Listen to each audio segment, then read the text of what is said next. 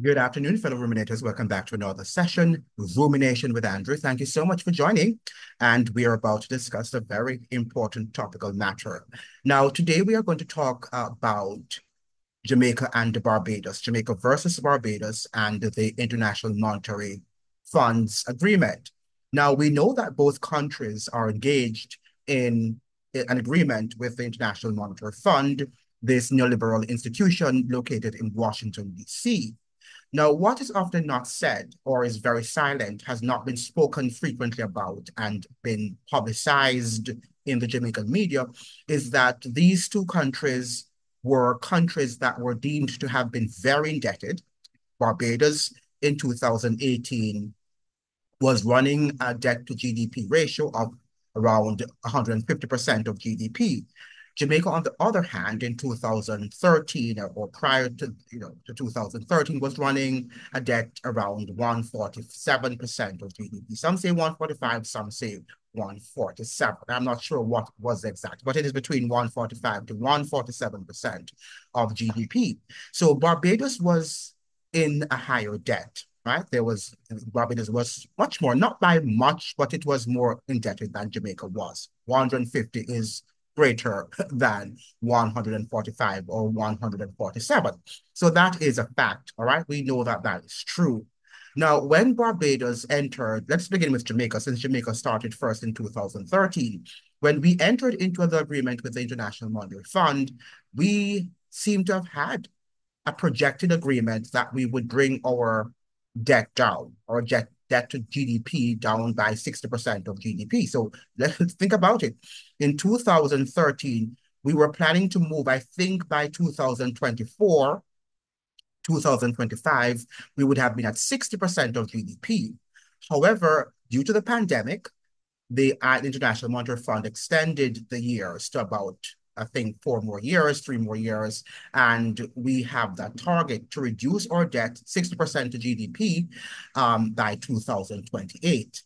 Barbados entered into an agreement with the International Monetary Fund in 2018, and it's required based on the agreement, based on what I have read, right? It's required that they bring their debt down to 60% by 2034. So that was done in the agreement was inked out in 2018, and Barbados was required to bring its debt down to GDP by 60 by the year 2034. So they had what, 16 years in which to bring down their debt.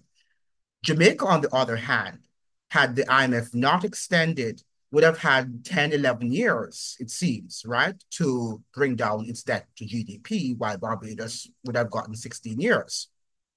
Now, what is the difference? Why the rush? Why is Jamaica rushing? And even in 2018, Barbados was still a better off economy, was doing much better economically than Jamaica was doing in 2013.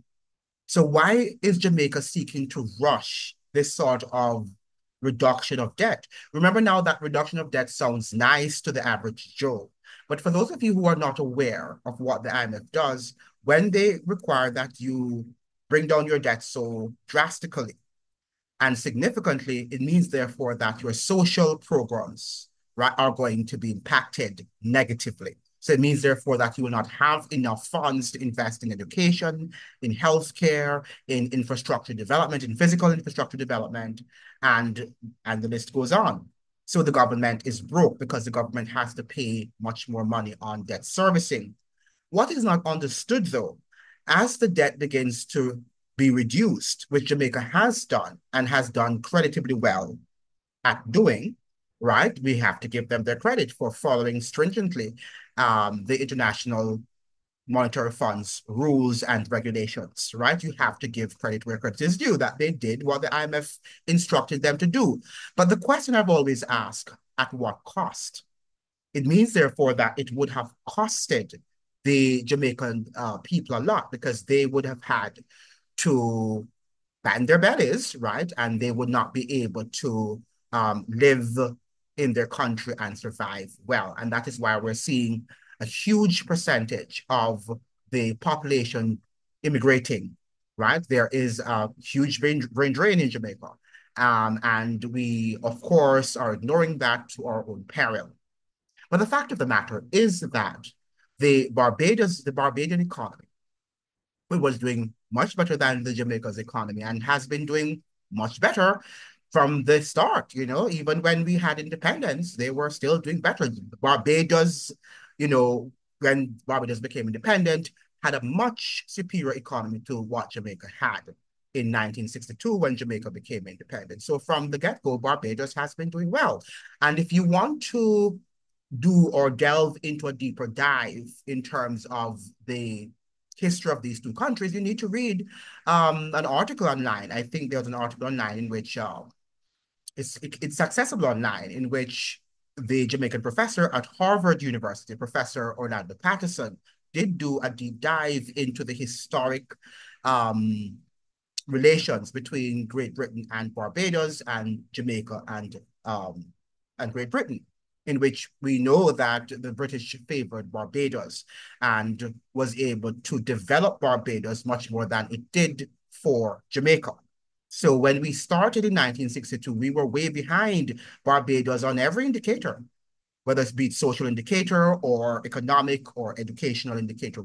Barbados was way ahead, beginning their independence. And we were behind what we should have done then. We should have looked at Barbados in 1962, and we should have charted a path in which we would have either outgunned them or, would have sought some form of equal footing. But the fact of the matter, we did not do that. We began to grandstand, and we know that the elites in Jamaica are not particularly interested in developing the social and educational and economic development of our people. We know that that is a fact. And if you don't know that by now, then something is wrong with you. You're not thinking, and maybe you are also entertaining too many views. As some people are saying, oh, we have to listen to many views, right? You've got to really grow up now and see that you have seen and heard many views in your lives. Those of us who are over 40, we need to understand that we're now in middle age and we have to make an analysis. Too many of us, we grow up into just being big kids, right? We're glorified young, well, I shouldn't say young, but we are glorified children, right? Because we have not grown up intellectually. Got to grow up. We've got to understand, and we've been hearing from The Devil Was a Boy that Jamaica was on the path to development, and it has never been. So for those of us who have, God has given us years of experience, and we are over 40 years old, which I am, then we should be able to make now the connections and see that the government has been lying, right? They have been lying through their mouths, and they are not embarrassed. They're unashamed. Well, that's how the politicians behave. But the fact is that there was a report in the Observer and an editorial that was written. I think this was written some times ago. Let me see if I could, yeah, every time I have these things up, then you click on them and you don't know where they went. All right, so this was published, this is from the Jamaica Observer, and it was published on November 18th, 2023. I think it was an editorial. Yeah, let me check to make sure. Yeah, I think this was, no, it was actually a commentary written by Ambassador Emeritus Audley Rodriguez, or Audley Rodriguez. Yeah, I think it's Rodriguez, served as Jamaica's senior envoy to Venezuela. So he is an ambassador emeritus, and his name is Audley Rodriguez. Now, he's writing an article, and he's saying here that the Barbados approach, okay, let me go back to the top. He begins by saying, in recent years, it has become something of a fashion in academia, in the media, and at the national, regional, and international levels to compare Jamaica and Barbados. Comparisons are often made in terms of politics, policies, levels of development, quality of governance, international stature, and leadership. Jamaicans often read the comparisons and weep. While comparing nations is fraught and often invidious, it can be used if the right lessons are learned. And are we learning the right lessons? I'm not sure about that. Let's take this matter of public debt. Both Jamaica and Barbados, guided by somewhat similar political ideology and constrained by the same economic forces on entering into negotiations with the National Monetary Fund, started off with an identification of high public debt measured by similar debt to gross domestic product, that's the GDP ratios of about 150%. So we started off on that same footing. I think Jamaica was a little lower than 150%. Barbados was as the existential problem. So the problem was that we had too high debt. Listen to what the guy's saying here, and he's correct. The objective arrived at with help from the National Monetary Fund was identical to reduce the debt to GDP ratio to 60%, right? So we are both required, or we were both required to reduce our debt to 60% of GDP, debt to GDP ratio, right? I hope you're following what I'm saying. And the governments of both countries committed themselves to fiscal prudence.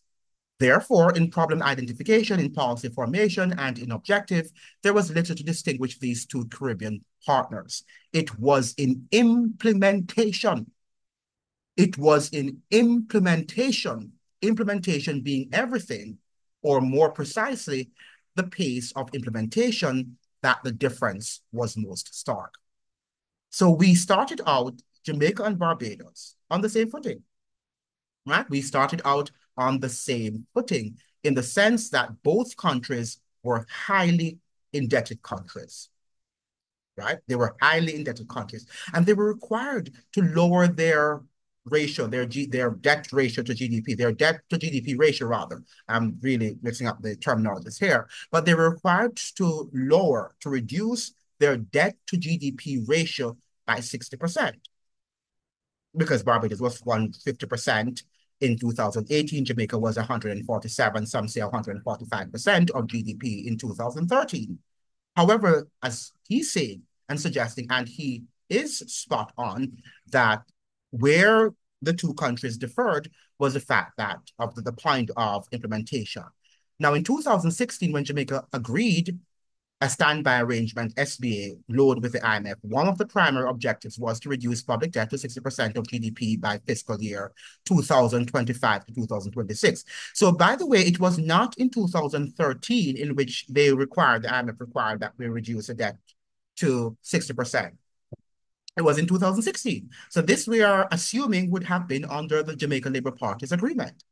They would have inked out another agreement other than what was inked out by the former Minister of Finance, Dr. Peter Phillips, right? So this is what you have to follow. Please follow me here now. So we were required in 2016 under this standby arrangement, the SBA, with the International Monetary Fund to reduce our public debt to 60% of GDP by the fiscal year 2025 to 2026 by maintaining primary surplus at 7% of GDP for the duration of the agreement. Remember, when we started first, we had to use a primary surplus in 2013 of 7.5. And right now, even though we were paying our debt, the IMF could not even have lowered the primary surplus to us at least 6.5, since we were in an agreement, 3 years, when we entered into that other agreement, that standby agreement. We were already in an IMF agreement for 3+ years under Dr. Peter Phillips, right? But they decided that they were not going to ease up. The IMF was not going to ease up. They just eased up a little because we had a primary surplus. We were running a primary surplus of 7.5 under Dr. Peter Phillips' administration, under his leadership. Now listen to what he's saying.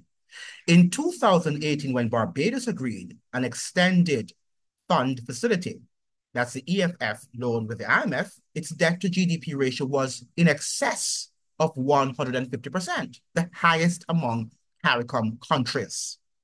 The target date agreed with the IMF for bringing the debt to GDP ratio down or below 60% was set at FY 2033 or 2034. So they were required, Barbados, unlike Jamaica, was required to bring down, even though it was more indebted than Jamaica and was the most indebted among CARICOM countries, that's Barbados, it was required, based on their IMF agreement, to bring down their debt to GDP ratio by 60% by 2033, 2034. So that's from 2018 to 2034. That's about 16 years, right? While Jamaica was required in 2016 to bring down its debt to GDP ratio by 60 from 2018 to 2024, 25, thereabout, a space of 7 years. Why? So we had Barbados having 16 years to do the same while they were more indebted than Jamaica. And not only that, to compound the situation, in 2016, we were already in an IMF agreement in which we were resilient, in which we were obedient to the IMF and their rules and regulations.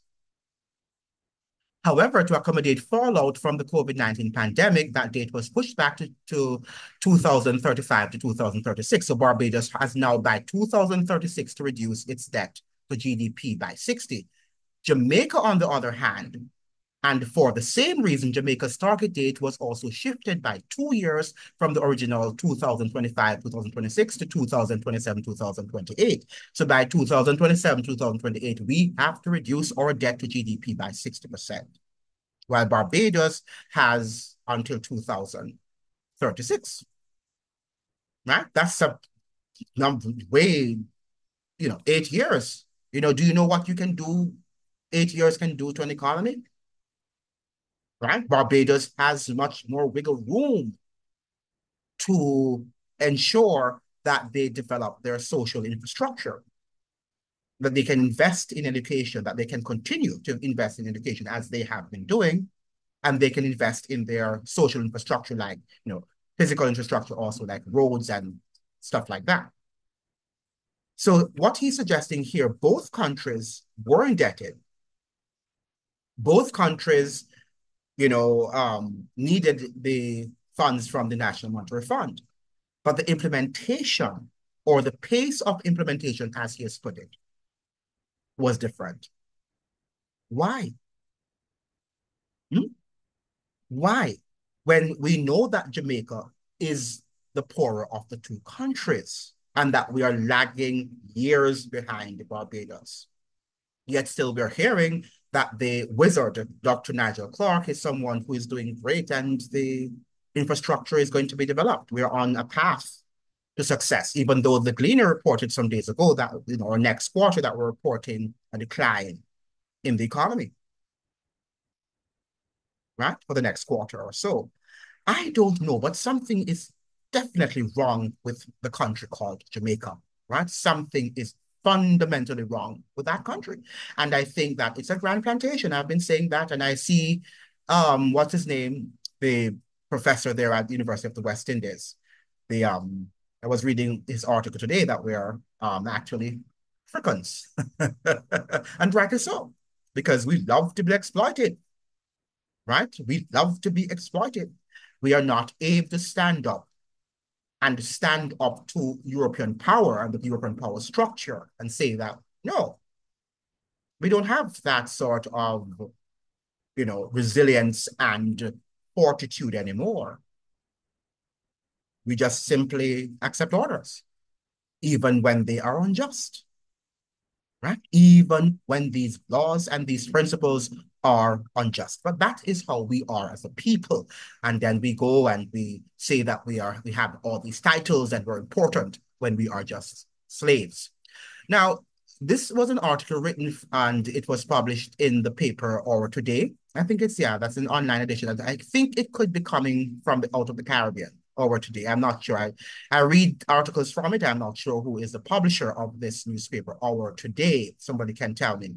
But this article was written by Al Edwards, and it's entitled, "Is Dr. Nigel Clark too preoccupied with debt reduction at the expense of the social welfare and development of Jamaica?" That's what the question was asking. Let me share this article with you. It's sort of, it's always pale when I read, articles from this paper. But let's see how much we can read from it and look at it. You have to pay attention in the people because I don't think we understand what's going on. And the media, of course, is not reporting. Well, we should give the Observer, we should applaud the Observer for having published that article written by the former Ambassador Emeritus Rodriguez, Mr. Rodriguez. Jamaica has done a tremendous job, he's saying, in bringing down its debt obligations, and in this respect, is well regarded on the international stage. Right? We're well regarded on the international stage because that's what we're all about. Because with Talawa, right? Even though they have their sticks wielded over our heads and we're slaves, but with Talawa. Long gone are the days when Jamaica had a debt to GDP ratio of 147% and 64 cents of every dollar had to go toward paying down the debt. And that's what I'm saying. As we pay down the debt, why isn't it that we have more money to plow into our social and physical infrastructure? I don't know. I mean, it's just a mystery. Progress has undoubtedly been made, and Jamaica stands out as a good example of exhibiting fiscal discipline and management. Because it's almost like you're on the plantation and you have to beat the slaves for them to get the job done, right? And that is why, because we have the economic stick wielded over our heads, we have to do it. Andrew Hollis, you have to do it. You have to do it because that is what the IMF dictates that you do. And that is what is being done. But at what cost? As during slavery, and they were beating the slaves, they were lashing the slaves, and eventually the slaves had to revolt because too much, they had really gone too far, and people were not able to tolerate the exploitation that was done. Now, today, Jamaica's debt to GDP ratio is at around 75%. This article was written some time ago. I think it should be lower now, with 28 cents in every dollar earmarked for debt payments. Minister of Finance, Dr. Nigel Clark, says this is still too high.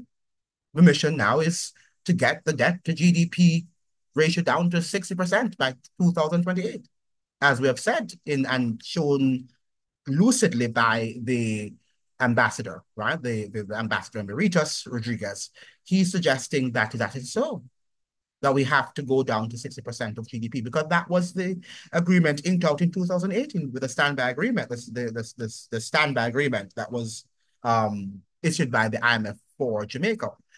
Now, comfort is taken in 10 consecutive quarters of growth and continuous upgrades by the international rating agencies. But what growth? We had negligible growth, right? It was not anything impressive.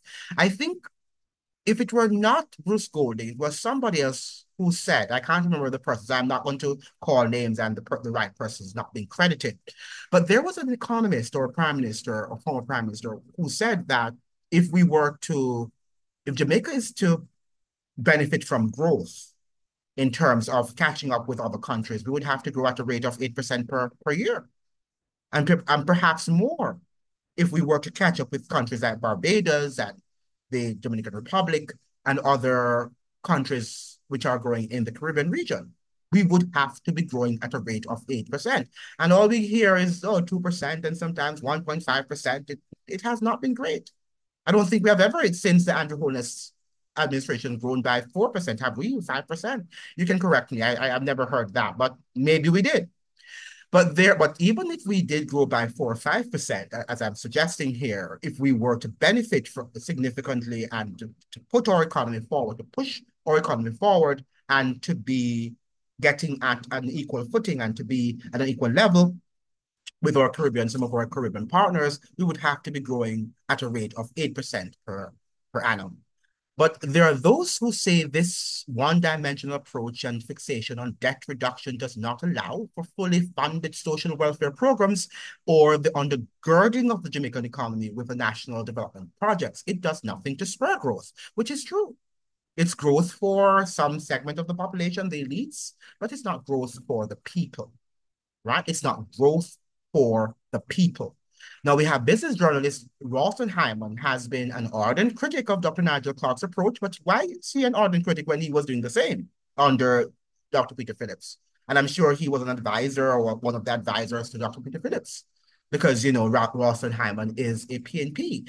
But we don't see any much difference between the PNP and the GLP in terms of the administration of and implementation of the IMF program. We have not seen much different, Mr. Ralston Hyman. And the way he has amassed surpluses while the country struggles with poor infrastructure, poor education, crime, and antisocial behavior. And you wonder if they're amassing the surpluses. Do they really have surpluses? And if these surpluses are true, Who is pocketing the surpluses? Because we're not seeing the surpluses, being implemented in the economy, right? A few roads here and there, and probably one or two hospitals being refurbished, being remodeled, but nothing interesting, nothing revolutionary is happening in Jamaica, as far as I know. Have you noticed something revolutionary happening there? I have not. He further buttresses his argument, pointing to our Caribbean neighbor, Barbados, having a higher debt to GDP ratio. That's 115%, falling by 14 percentage points last year, but a way higher productivity level than Jamaica, and a functioning economy which incorporates national development projects. It has targeted going down to 60% by fiscal year 2035 to 2036. So he's confirming that that is true. We have confirmed ours going down, even though we do not have any national developmental projects. We do not have any national developmental projects. We don't. We don't. Let's be clear on that. Just, building up some high-rise buildings which are owned by these foreign investors does not mean that you are on a path to development, or building some highways that are owned by these foreign investors also, and which you are paying for because they don't belong to you, right? You have to think.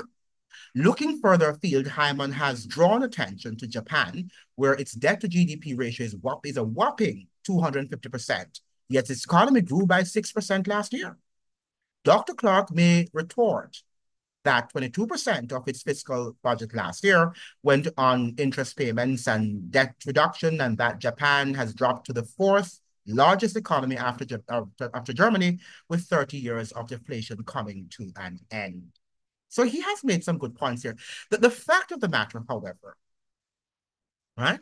The fact of the matter is that when these guys are out of power, so if Nigel Clark, if he wasn't going to the International Monetary Fund and he was in opposition, if his party should lose the election, he would be saying the same thing. Just like what you hear Dr. Rawson Hyman is saying. He would have been saying the same. Well, I don't know if Rawson Hyman is PhD, I don't know. But the same thing that Rawson Hyman is saying, I'm sure that he would have been saying the same thing, because that's how they play the politics. But if the PNP should come into power tomorrow, then they're going to do the same thing. And the guy here was talking about, we're an African nation. We're an African nation ruled by European elites, European and Arab, Asian elites, right? That's what we're ruled by. So we can be African and African to, but if we're not governed by Africans, we are not governed by people who look like the ordinary people who look like me and, the ordinary populace in Jamaica, then we can be African or we want to be African. But in the boardrooms, when you go to the boardrooms, who control the boardrooms? European, Arab-looking, and Asian-looking people. They're the ones who control Jamaica. So all of this Heritage Month, and we're going to talk about our African, identities and all of that nonsense, it means nothing to the average Jamaican. Absolutely nothing. So the people at the University of the West Indies can remain there and romanticize about our history and how much African we are. But if we are not ruling the nation, if Africans are not governing the nation, if they do not have the economic resources, and if they do not, packing up the boardrooms, then I don't think that we are, in fact, an African nation, right? We are an African nation in the sense that, yes, the populace is predominantly, African in terms of our phenotypical appearance. But at the end of the day, who controls the economy are the ones who own the country. And they are really the true Jamaicans. Thank you so much for joining. It was my pleasure, my delight to have shared my little thoughts with you. Hope that you have learned something from it. And where do you think we're going with the agreement with the International Monetary Fund? Do you think that it is fair that Barbados has gotten more years to bring down its debt to GDP?